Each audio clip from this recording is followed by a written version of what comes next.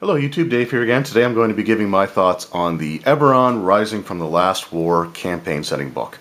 So this is really only the second dedicated campaign setting that has been released for the Dungeons & Dragons game. You could argue the third if you wanted to look at Sword Coast Adventurer's Guide, but that still feels very regional.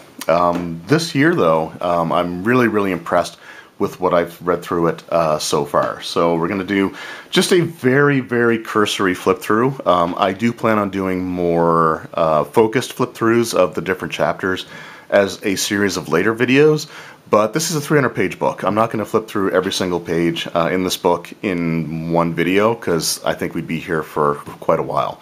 So just looking at the back here, so we just have the information. So it says, "Banish the shadows of war. Whether aboard an airship or train car, embark on thrilling adventures shrouded in intrigue. Discover secrets buried by years of devastating war in magic-fueled weapons. In which magic-fueled weapons threaten an entire continent. In the post-war world, magic pervades everyday life, and people of all sorts flock to Sharn, a city of wonders where skyscrapers pierce the clouds. Will you find your fortune on mean city streets or scouring haunted battlefields? Will you throw in your lot with the mighty dragon-marked houses? Will you seek truth as a newspaper reporter, a university researcher, or a government spy? Or will you forge a destiny that defies the scars of war?" This book provides tools that both players and dungeon masters need to explore the world of Eberron, including the Artificer class, a master of magical invention, and monsters birthed by ancient warmongering forces. Will Eberron enter a prosperous new age, or will the shadow of war descend once again? The retail price for this is $49.95 US and $65.95 Canadian. Now, this book was sent to me by Wizards of the Coast for the purposes of doing a review. However, Wizards of the Coast is not mandating anything that I say. They're not looking for, they're not requesting the video ahead of time to remove or take out parts that they may not necessarily like. They, sent it to me, and everything that I'm going to say here in this video is my own genuine personal thoughts. So, without further ado, let's just sort of dive into it. Like I said, I'm not going to flip through everything. I'm just going to sort of hit certain parts that I want to really talk about for the purposes of this video. The first chapter, Chapter 1, is all about character creation, and it's pretty long. It starts on page 17, I think. Yeah, it starts on page 17 and ends on page 101. So there is a lot of there's a lot of stuff in here to sort of digest.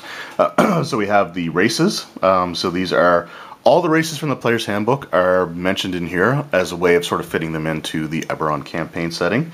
We also have new races that have been added into here, such as the changelings, which have the ability to alter their appearance similar to a doppelganger. Goblinoids, so the bugbears, goblins, and hobgoblins. The Kalashtar, which are humanoids that are bound to spirits from the plane of dreams. They're sort of they're the antithesis, I guess, to another race that has very similar background.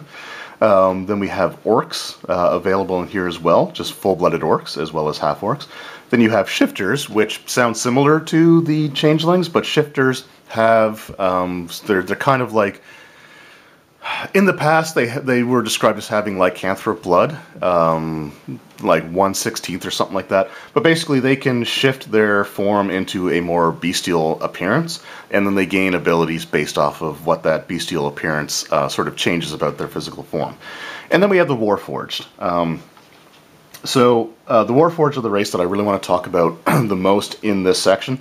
I will say, excuse me, I'm still recovering from a bit of a cold. I will say that the changelings, the Kalashtar, and the shifters are all really well done, and they've got some awesome stuff. And when I do the flip through of this section in more detail, I will I'll talk about them more there. The Warforged, like I said, are the main ones that I want to talk about in this particular video, because I feel that the Warforged don't live up to their potential. When the Eberron setting was sort of first announced, when they were doing the Wayfinder's Guide and the playtest stuff, Wizards of the Coast released a Unearthed Arcana article which had the Warforged race in there as a playable race, and they even went so far as to make it legal for D&D Adventurers League. The Warforged there had 3 different sub-races. There was the Juggernaut, which is sort of the heavy. They had like a fist attack, a slam attack that they could use. Their strength was beefed up, and they were sort of like the frontline infantry type of like battlefield fighting warforged that were created. Then you had the Envoys, which were sort of more skill based, and they had like you could actually have like a tool like thieves tools or any sort of like any of those types of tool sets from the player's handbook could actually be integrated into their body. And then you had the Warforged Scout, which was sort of a more mobile type of Warforged. They were fine in of themselves, but one ability that the Warforged had, which I think was what led to them being pulled from Adventurers League legality after a very short period of time, I think it was only a week, maybe 2, that they were legal before they were pulled, was they had this ability called Integrated Protection, or they had the ability to customize their armor configuration. And they could choose to change it every single day, which, okay, it's fine. You may want sections where you have lighter armor if you're worried about stealth being an issue, or if you're going to, you're going to fight, some sort of deadly foe, you might want heavier armor. That I kind of understand, although it was never an ability of the Warforged before, so it just didn't sit well with me at that point, just on that purpose. But it's something I wouldn't outright ban or change. The one thing that I definitely would change was the fact that they were allowed to add their proficiency bonuses to the different armor configurations. So the heaviest configuration gave them it was 16 armor class plus their proficiency bonus, plus they could use like shields and stuff like that. Then you had the next one down, I think was 14. And that one you could add your full dex modifier and your proficiency bonus. So a higher level character could potentially be adding plus 11 without having any sort of like magical enhancements or anything. So you can get up to a 25 armor class at higher levels, which was something that Adventurers League sort of tended to gravitate towards. People wanted to play the higher levels more than the lower ones. So the armor could basically just get out of hand. And it wasn't one of those things where you had to decide at character creation. You could change on a whim, which I don't think worked really well. So there were definitely some feedback and some issues with the Warforged not being very well balanced. And I think Wizards took that information and then ran 50 yards too far in the other direction. So now the sub-races are all gone, which I really don't like, because I thought that the sub-races made perfect sense. I actually made a house-ruled version of the Warforged race, which, I'm going to be honest, when I run an Eberron campaign, which I am hoping to do with my next 5th edition game, I am going to be taking this Warforged out and substituting in the Warforged that I house-ruled, because I think that one just works a little bit better. And just feels like you get more options without it breaking the game. So, for example, the sub race that I chose for my house rules dictates what your armor class is, and there's no proficiency bonus added to it. So, like the Warforged Scout had a base armor class of 11, so it's as if they were wearing leather armor, but they could add their Dex modifier. Then the Envoy had 13 base armor class plus their Dex modifier. And then you had the Juggernaut, which had a 15 plus their Dex modifier up to a maximum of +2. So they were sort of like a medium armor. And then I had downtime activities that the Warforged could use to increase their armor, like they could reinforce their armor, giving it a +1 bonus, or they could actually remove the armor plating so that they could wear regular suits of armor. Because Warforged in the past were never able to wear regular suits of armor, and that's something that's just sort of changed in this version of the game. So with this one, the Warforged gets +2 to con and +1 to an ability score of your choice. So that gives you a little bit of customization there. One thing I will say that I do like about this book, for all the races that they've added, is it actually lets you randomly determine your starting height and weight based off of like rolling extra dice and having that as a modifier that you add or multiply. It's just awesome, awesome stuff, and it really reminds me of like advanced Dungeons and Dragons where you did that. So that's one thing that the races, I think, it's just really cool touch for me, and I'm sure for other people that have started with AD&D, it'll be nice to see something like that come back into the default version of the character. Your speed is 30, you have constructive resilience, so you have advantage on saving throws against poison, you have a resistance to the poison damage, you don't need to eat, drink, or breathe, you're immune to disease, you don't need to sleep, and magic can't put you to sleep. However, you do have to enter a 6-hour period of inactivity, which is called Sentry's Rest. You can still see and hear as normal, so it's not quite the same as like an elven trance or regular sleep, but you can't be doing anything other than being able to observe what's going on around you. And then we get into the integrated protection here. So this is the thing that they changed the most. So now you just get a +1 bonus armor class. This +1 bonus does stack with any type of armor, but now they can wear armor, and that just never felt like a Warforged ability. In fact, they used to have to remove their built-in armor plating to wear armor in the past. Now what happens is they put a suit of armor on, it gets incorporated into their body, so that, you know, it takes an hour to do, it takes an hour to remove, but the only person that can remove the armor is the Warforged. I don't really like that ability, I'm not going to lie. I think there were better ways to do that, to have like the Warforged armor stuff without it. Because again, they just never were wearing armor in the past unless they removed their regular plating. So, not too keen on that. Then they have specialized design, which gives them skill proficiency and 1 tool proficiency of their choice, and then their languages. So, of the races that are in this book, I think they did a fantastic job with all of them. The Warforged, while it's not necessarily what I would consider to be a bad race, I just think it's too far removed from what they were initially trying to do that I wouldn't use this version. Now, my house ruled version, I do have available on my Facebook page. It's just in the notes section. I might actually pin it as a pinned post at this point, just so people can check it out if they want to. But that's the version that I think I would go with. Even if I removed the downtime activities for modifying their bodies, I think I would still use the base versions of the house ruled ones over this one. Next thing that I want to touch on really quick is the dragon marked houses.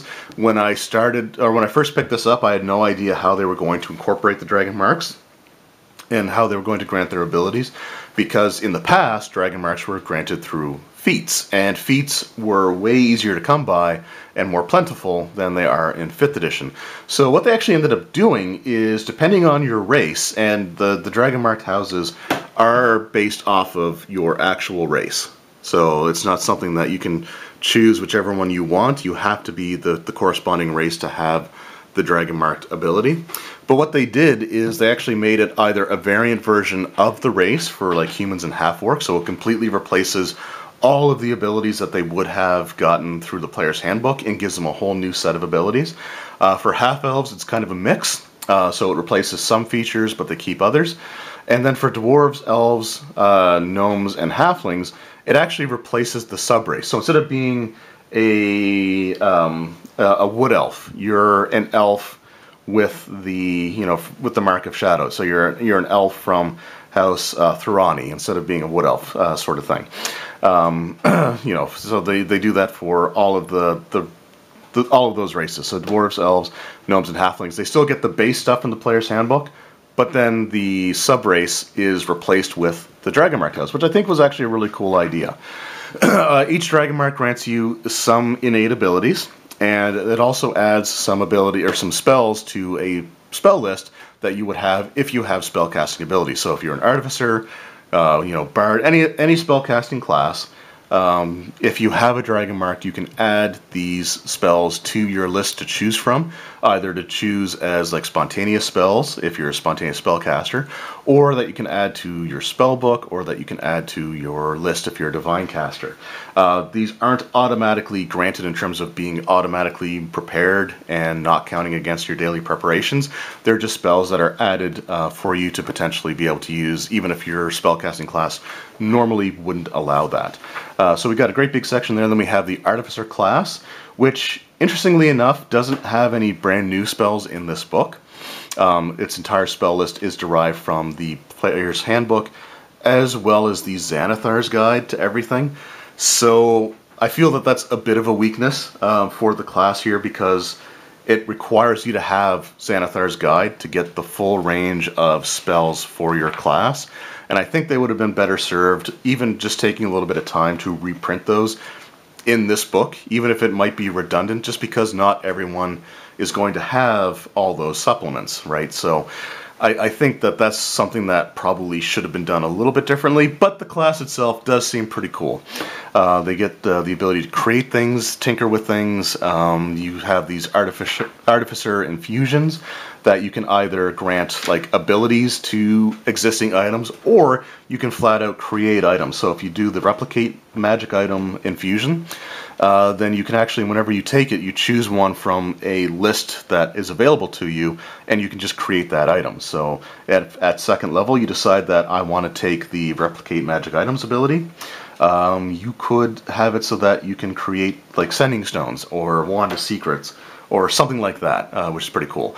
With the infusions also, if any of the items that you create require attunement, once you create the item, you can automatically attune to it. But you have to choose right then and there, otherwise you have to spend the hour like anyone else would. So just pretty cool stuff there. Then you also have a patron section, which is sort of like it's basically like a group background that allows you to, it gives you someone that can help sort of guide the story. So there's all kinds of cool different abilities in here as well, which I'll go into in more detail, like I said, when I do the flip-throughs of the individual chapters, because like I said, there's just a lot of stuff to sort of take in. So once we get past the character creation section, which goes all the way to page 101, we finally get into the Gazetteer. So this is your actual campaign setting information. And this is really, really well done as well. First thing, if you're familiar with Eberron, you will know what the Mournland is. If you're not familiar, just very, very briefly, during the last war, which pitted 5 nations against one another, for the right to determine which one of those nations' leaders was going to become the ruler of the entire continent. One of the nations was named Seir, and the day of mourning was the day that the nation of Seir suffered a massive cataclysmic event that no one knows what it is, and I'll touch on that a little bit more later on as well. But the borders of the country actually are veiled in this mist, this fog here, which fills like the border and wraps around the entire what once was Seir and is now known as the Mournland. And this is a really fantastic artwork. Like if you look, you see like faces, skulls. It's just really disturbing imagery. And it really creates the sense that you don't want to go in there. So I think that that's really well done. For everything else, for the nations, we have our map here with all of our political boundaries. And it gives you a decent amount of information. So it gives you things like major cities, locations, how the last war affected it, and some information along those lines. Its capital, what they're known for, some interesting notes about them, some just notes about, what types of characters you might see there. So it gives you, again, a decent amount of information for you to be able to create your own stuff out of, but it doesn't lock you in. And that's something that I've been noticing a lot lately about some of the newer campaign settings, is that they leave things vague enough for individual DMs or game masters to put their own spin on. And they do that here very well as well. So again, it's something that it gives you just enough that you can flavor things, but not enough that it holds your hand and lets you create the individuals or the locations that you really want to create, and just using that little bit of flavoring. So some great stuff there. So that goes through all the locations within the main continent of Corvair, as well as a little bit of information on places like Zendrick, Argonassen, and Sarlona, which are other continents that have their own sort of stories. Argonassen is dominated by dragons. Sarlona has the Inspired, which are those vessels that are controlled by spirits from the realm of dreams or nightmares. And then you have Zendrik, which used to be dominated by giants, but something happened centuries or millennia ago that led to the eventual decline and de-evolution of the giant race.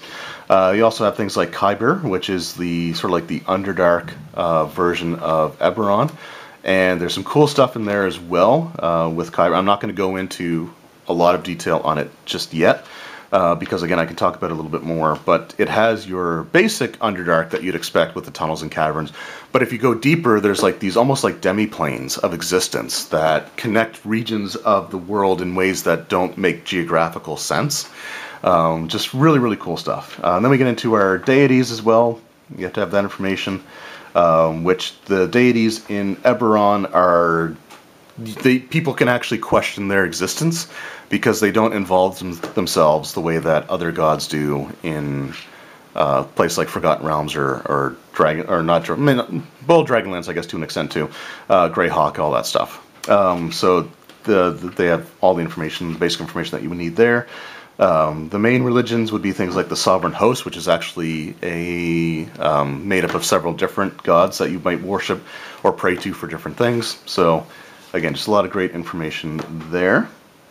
And then we get into Chapter 3, which is all about Sharn, the City of Towers. This is your major central, I don't want to say central hub, but this is your biggest city in the world of Eberron. This is the similar, like this fills the same kind of role as places like Waterdeep in the Forgotten Realms, or the city of Greyhawk in the Greyhawk setting.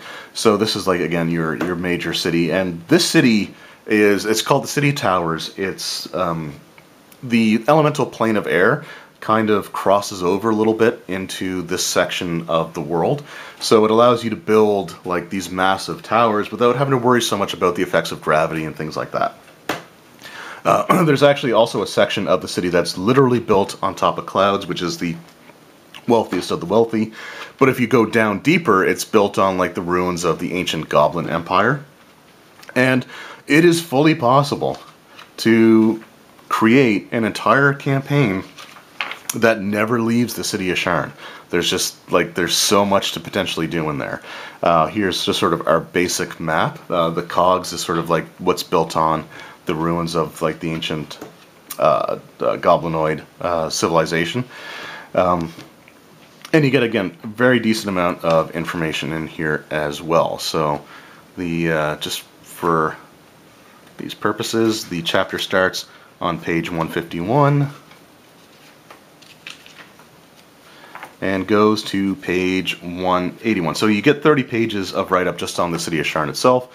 Then we have my favorite chapter here, which is the Building Eberron Adventures. Again, I'm not going to focus too much on this right now, but it gives you a bunch of information and a bunch of ideas that you can use to build adventures on. So for example, I kind of want to build my next campaign on the Cult of the Dragon Below, which is actually a series of cults that follow different like aberrant creatures like mind flayers, beholders, stuff like that. And so it gives you information on the, like, so you can randomly determine, or you can just use these charts to figure out what cult you want to use. So for example, one of these here says a cult of Dairn, which is one of the arch creatures that created things like the mind flayers and stuff. So led by a mind flayer, kidnaps people with dragon marks, seeking to decipher the marks and transfer them to others. So that could be a cool concept for an adventure. So the players, for example, start noticing that members of dragon marked houses are being abducted and no one knows what's happening to them. This would be a really great adventure to use if one of the characters has a dragon marked and people come after them, sort of idea. So just ideas that you can use for stuff there. It gives you NPCs as well, like just some information you can use to create NPCs. So for example, you might have a respected noble that behaves more erratically as time goes on, treating their servants and family with random and escalating cruelty because their mind's being warped by their exposure to the cult kind of idea.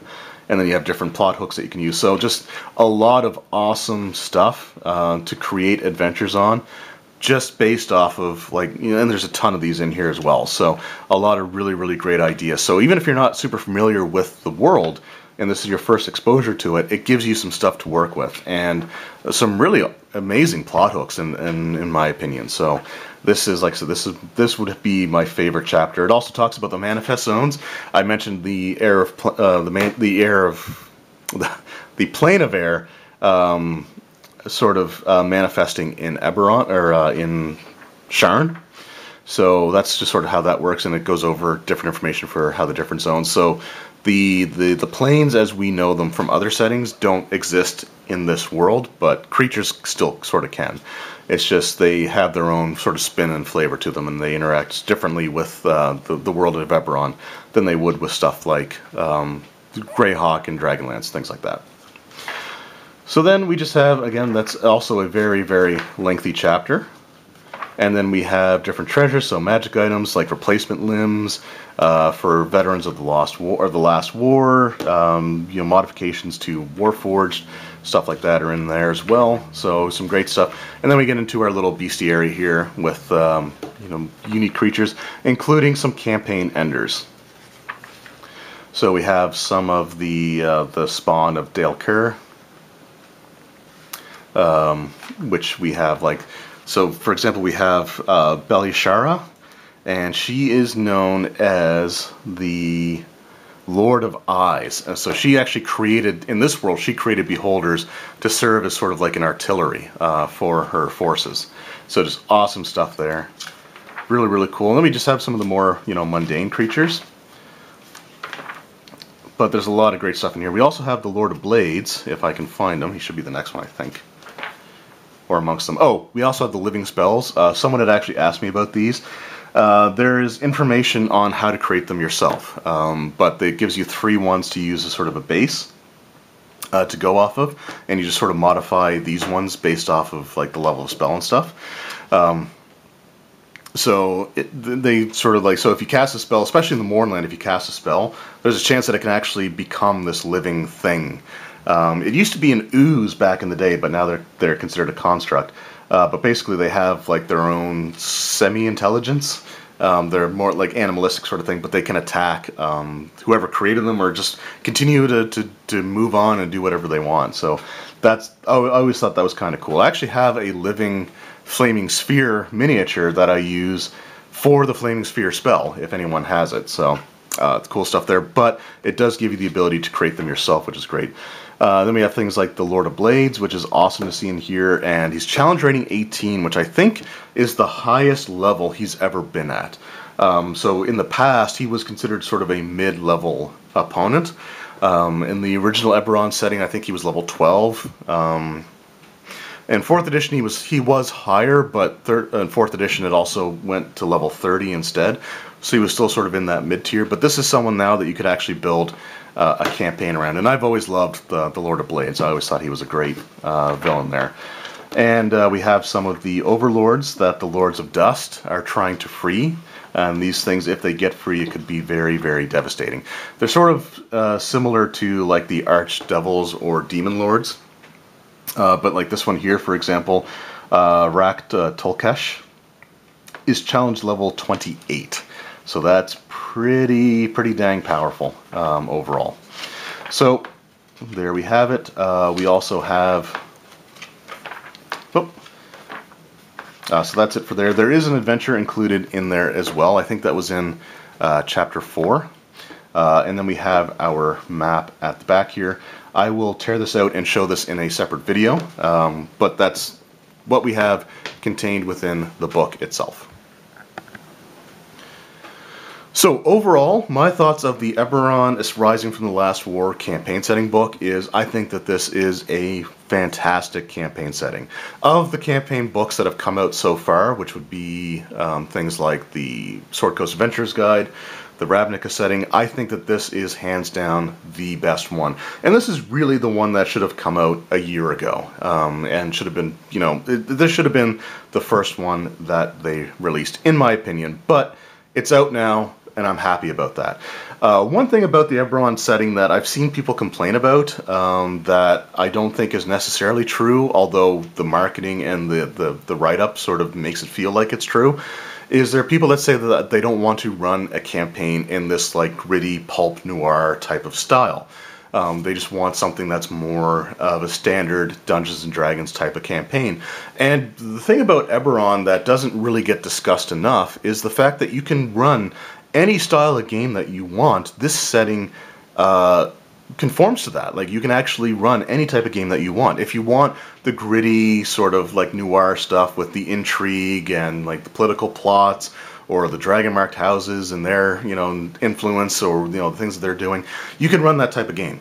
If you want to run a conspiracy theory type of adventure or a campaign revolving around the cults of the dragon below and who might be a member and who might not be, you can and have the players sort of try to unearth, information and expose the cult. You can do that. If you want to have like a tomb raiding style game where the characters go to the continent of Zendrick, fight their way through the jungles, and then find like these strange abandoned ruins and explore them, you can do that. You could have just a standard dungeon crawling type of experience as well, if that's the kind of thing that you want to do. So any type of game that you want to run makes sense for it to exist in that world. So I know that Wizards kind of likes the idea of it being this like noir type of thing, but you don't have to adhere to that. If you don't want to, you can run any type of game that you want in there. So I think that's an important thing to note. Another great thing about this book is it leaves a lot of major things open-ended so that you can create your own explanations and you can create your own stories around that. So, for example, things like the Day of Mourning, things like what the Draconic Prophecy is leading to. Stuff like that is never going to be properly explained, or at least it never should be, because that's the kind of stuff that DMs can build entire campaigns around.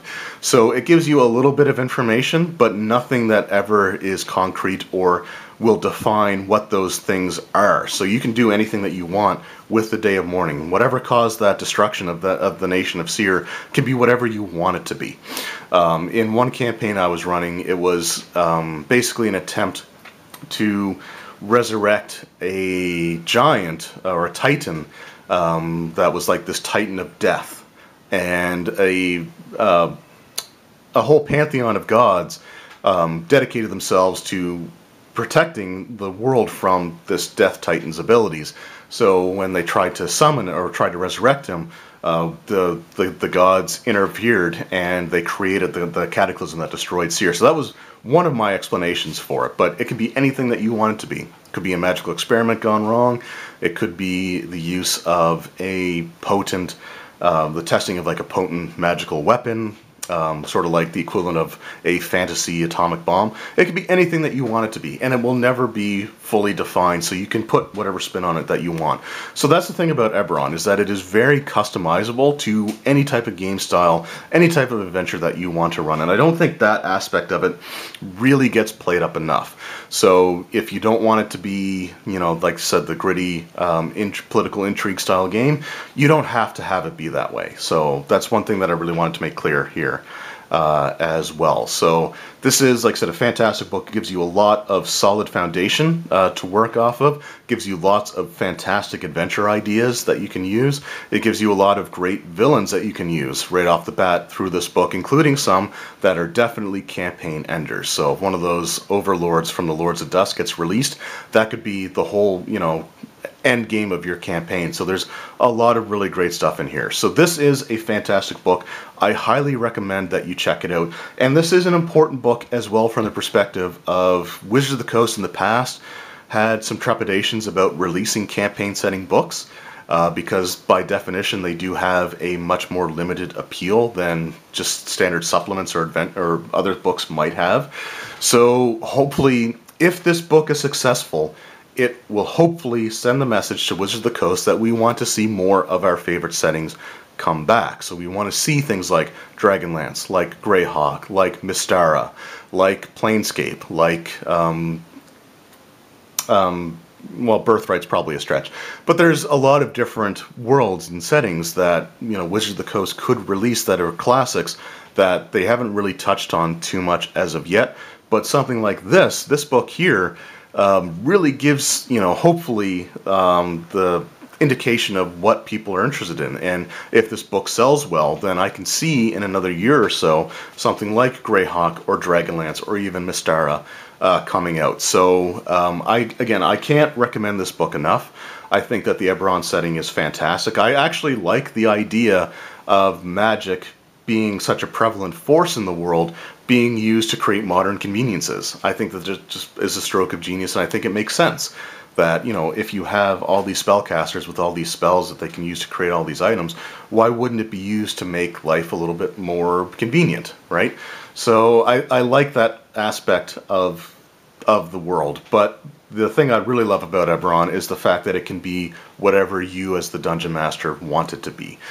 Because there's enough building blocks there, but none of them are actually put into enough of a shape that you are forced to conform to what they have there. So you can do whatever you want with it. And again, I think that's the strength of this setting. So if you're on the fence about it, I do recommend checking it out, picking it up.